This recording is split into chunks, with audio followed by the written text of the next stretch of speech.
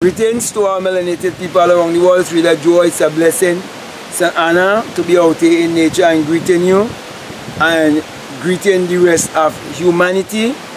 And let me say this when I greet melanated people, because I have a heart for melanated people to come to know their true identity and to know who they are, because many have been still kept in mental slavery.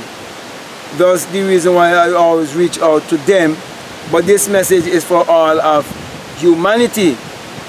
So at this time, I want to speak to you concerning Abdullah, who is Neville Goddard's mentor, who is the black mystic from Ethiopia. And I would have written a book concerning Abdullah, the black mystic from Ethiopia, and his motive of teaching Neville Goddard the law of consciousness, and how he was using the message of symbology to reach out to our people who have missed the message of symbology and hold on to the Bible thinking that the Bible is literal and that the Bible is secular history. So at this moment, as I speak to you concerning Abdullah and Reverend Ike, I chose to speak about Reverend Ike and Abdullah, seeing both were black men encouraging black people how to lift their self-esteem and believe in themselves more, and how to change their mentality to create their reality consciously. And time again, Reverend Ike would teach the people that there's no God in the sky who's gonna bring them pie by and by when they die, and that Jesus Christ was just a personification of the human imagination.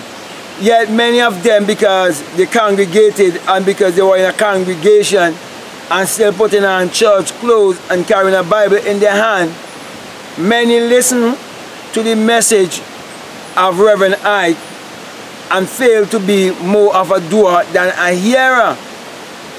And so I want to say Abdullah and Reverend Ike, their energy is still here, and they want that energy to be used by we exercising our minds and using our mind power to achieve our every desire. So they pointed us to look inwardly. Now when you look around, there are so many different preachers and televangelists who are using the law, yet they're teaching their followers to look outwardly instead of teaching them to look inwardly.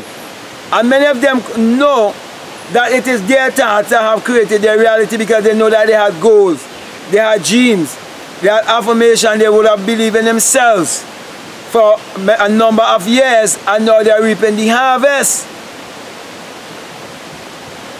Now, the Bible itself tells you that the kingdom of God is within you.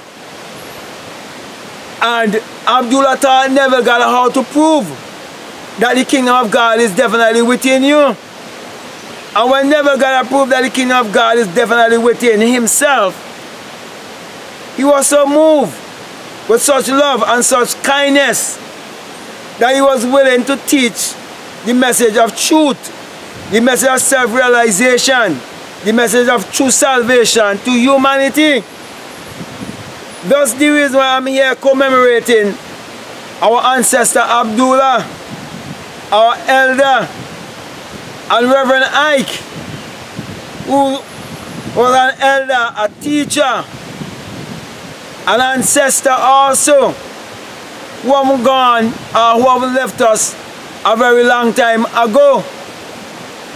And so my brother and my sister, we cannot forget those who have shared this message of abundance with us, who have shared this message of self-realization with us, this message of emancipation with us, a message to liberate our mind from idolatry, a message that was given to us to liberate our mind from stupidity, from stop believing in a power outside of ourselves and believe in the power that is within us, that we must believe in ourselves, that we must trust our imagination to be God. So when I speak about Abdullah, I am not worshiping Abdullah. I am remembering what was done to uplift humanity. When I speak about Reverend Ike, I am not worshiping Reverend Ike, but I'm speaking of what was taught to us to uplift humanity. When I speak of Neville Goddard, I'm not worshiping Neville Goddard, but I'm speaking of the message that was given to Neville Goddard to bring to humanity, to teach them how they can change their reality consciously and how they are to get rid of all idolatry.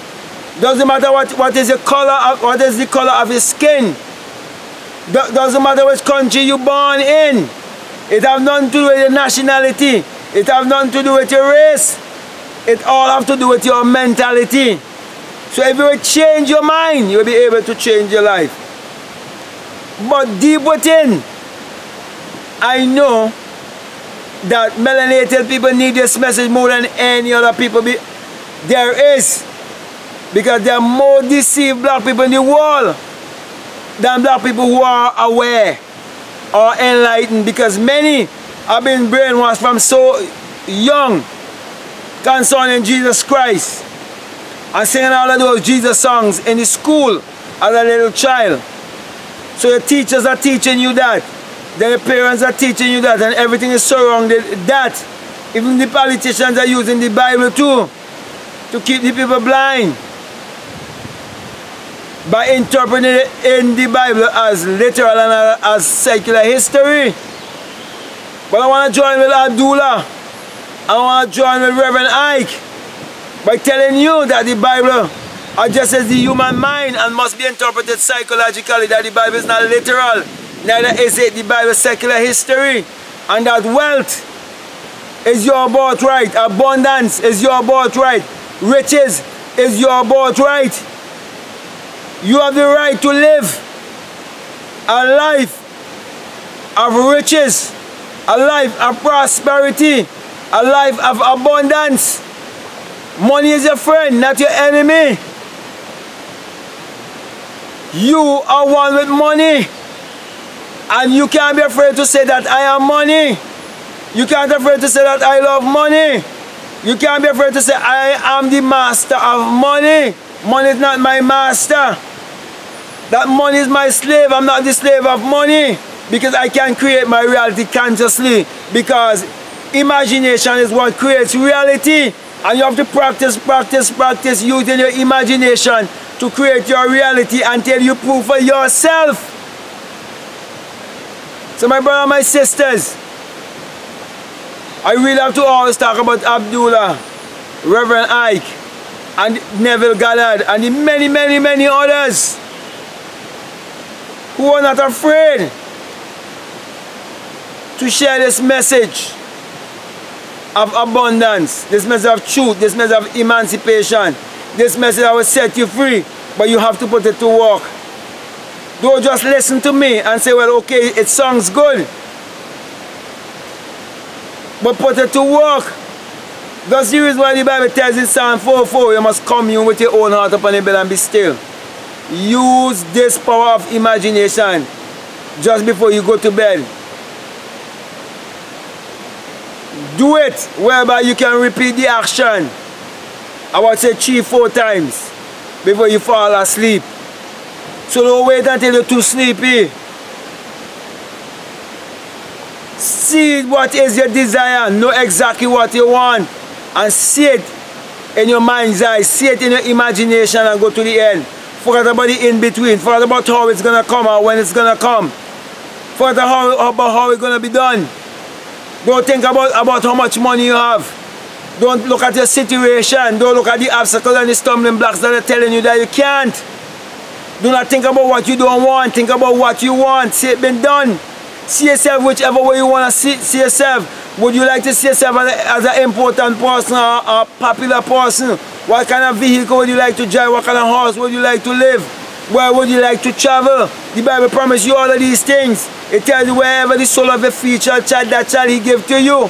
He said, ask and it will be given. He said, knock and it will be open unto you. Seek and you shall find. He said, I am the way, the truth, and the life. That's the reason why I'm teaching you and showing you that the way is within, the truth is within, the life is within. And Abdullah taught us that everything is within. Reverend Ike taught us that everything is within. Neville Goddard taught us that everything is within.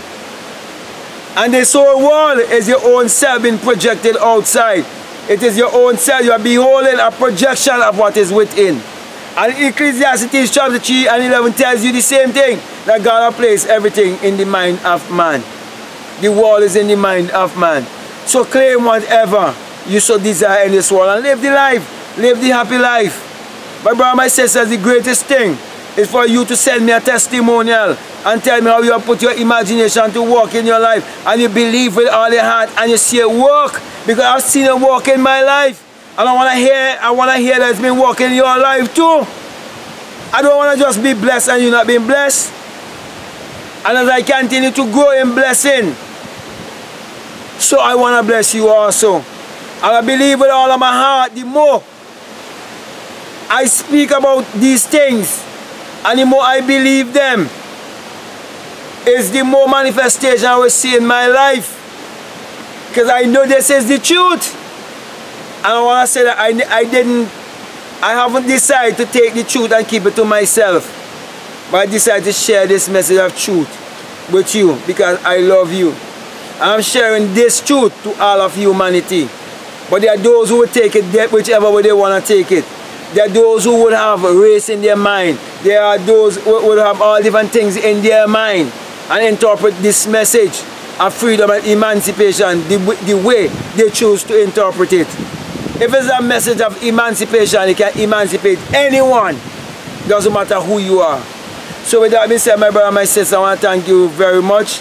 And I want to say, if you believe that Abdullah was an elder and ancestor and was bringing the message of truth to us, and that Reverend Ike has been bringing the message of truth to us, and that Neville also has brought a true message to us, and is a message to set us free and to help us to live a healthy and wealthy life upon the face of this earth, because it is our right to live in prosperity and it is our natural state of being. Then put it to work in your life. So with that being said, I want to encourage you to subscribe if you haven't subscribed as yet, or to like, comment, and do not forget to check out my link below and check out my books and Amazon also, because each one have to teach the other, and we have to always remember to support each other, because it's all about oneness.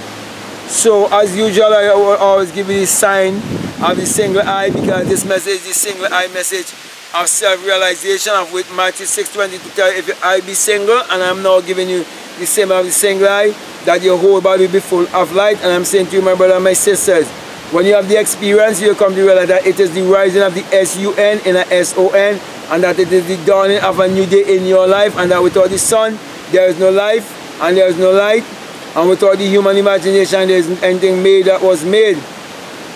And that the sun parallels the human imagination, the human imagination parallels the sun.